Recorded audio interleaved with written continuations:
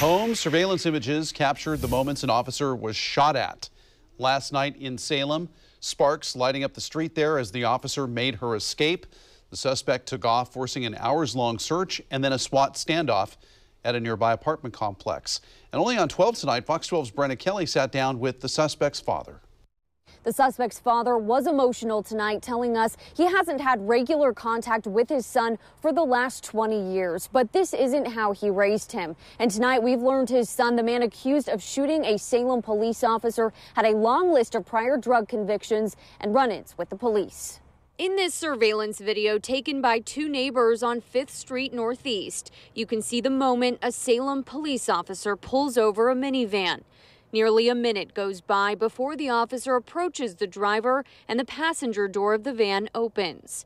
And for the next minute, the officer and driver talk with each other before something changes and suddenly shots are fired. The officer is hit by gunfire.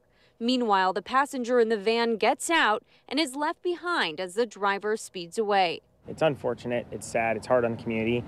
It's not common in our area. It shouldn't be common in any area. The officer was rushed to the hospital as an intense search got underway for the shooter. Hours later and less than a mile away, the SWAT team surrounded an apartment complex on Broadway Street Northeast. Officers breached the door of an apartment unit where the suspect was hiding and negotiated with him for nearly an hour before he peacefully surrendered.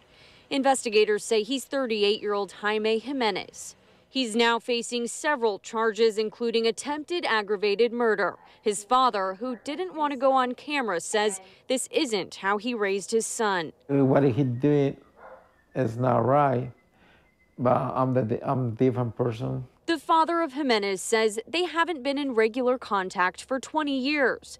But when he has seen his son, he's tried to help him get on a better path. Every time when I see him, I told him, okay, you should be good and stay away from trouble. I told her that he'd be good all the time, and he's not. He don't listen to me. Police say another person in the apartment, 35-year-old Amanda Cayetano, was also arrested for hindering prosecution. One of her family members tells me she and Jimenez were in a relationship and involved with drugs. Her arrest didn't come as a surprise to that family member. And round in front of Highland Elementary School, which had to close today as police continued their investigation. There's still a lot to learn in this case, but we do know the officer who was shot has not been identified, but she is a veteran with the department. Reporting in Salem tonight, Brenna Kelly, Fox 12 Oregon.